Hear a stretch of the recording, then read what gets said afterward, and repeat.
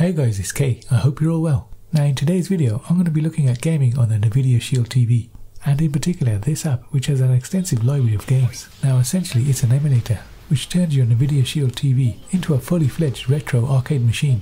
Now the great thing about this application is that it automatically combines emulators and games ROM downloads in the same package, which means you don't have to configure anything complicated or download any ROMs separately and then mess about transferring them to folders. You just run it and play. In this video I'm going to show you how easy it is to get it set up and running. So without further ado, let's get started. If you're new to the channel and you want to stay up to date with the latest tech tutorials, reviews and unboxings, I do everything including Fire Stick, Raspberry Pi and Android TV tips and tricks, so subscribe and hit the notification button.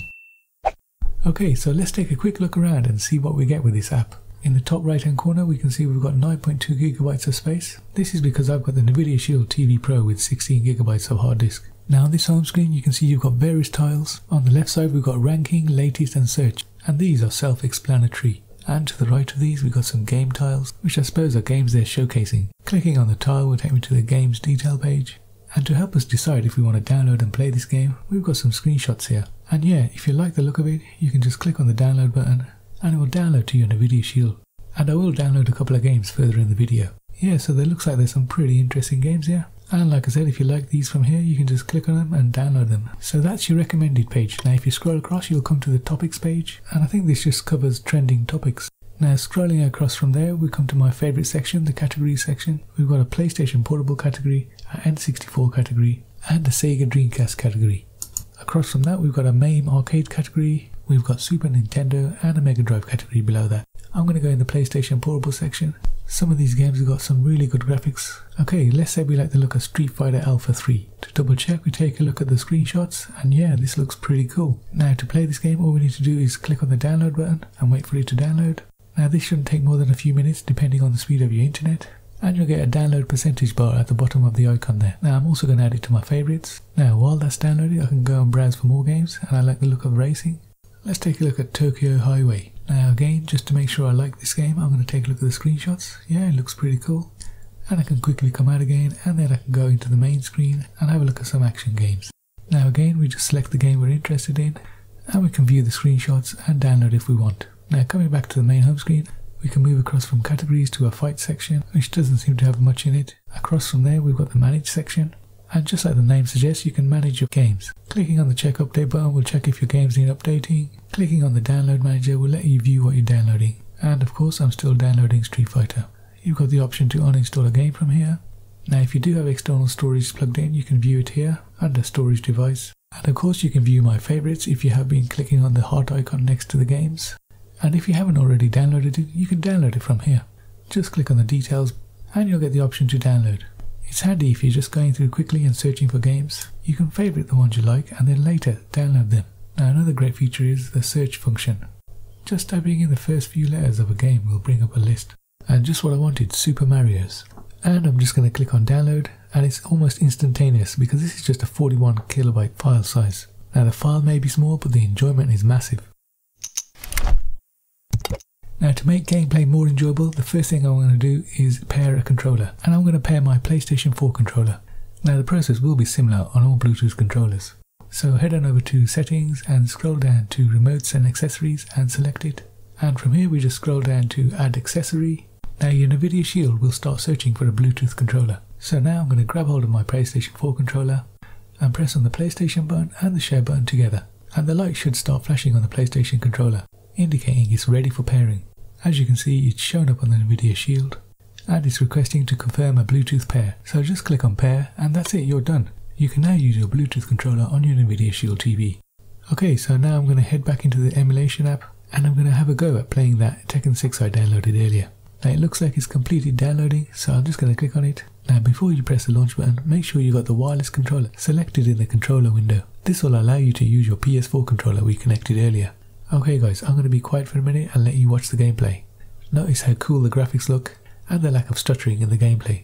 Now this is just the intro video, but look how clear and lifelike it is. And remember, this game is a good few years old.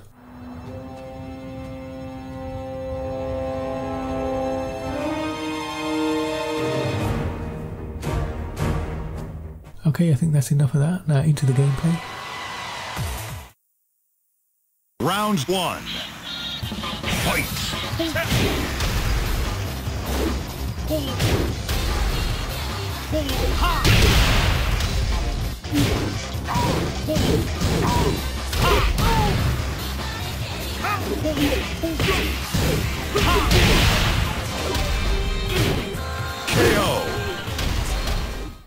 Now the other game I downloaded was Street Fighter Alpha 3, so let's take a quick look. Now again we need to make sure we've got wireless controller selected. And again with this game we've got a nice little intro.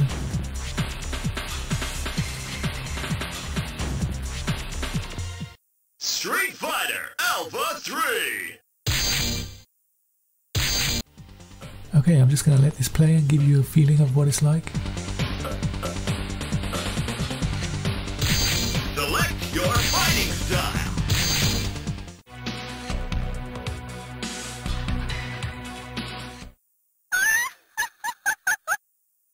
Nobody blink! Go for broke!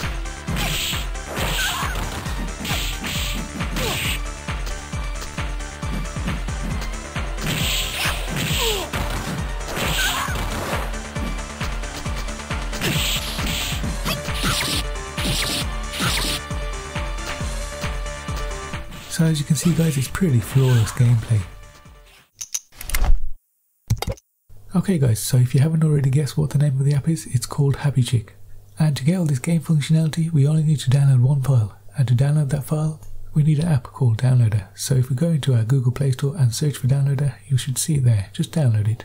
Now once you've opened up Downloader, just type in the following address: https://bit.ly/3TKP.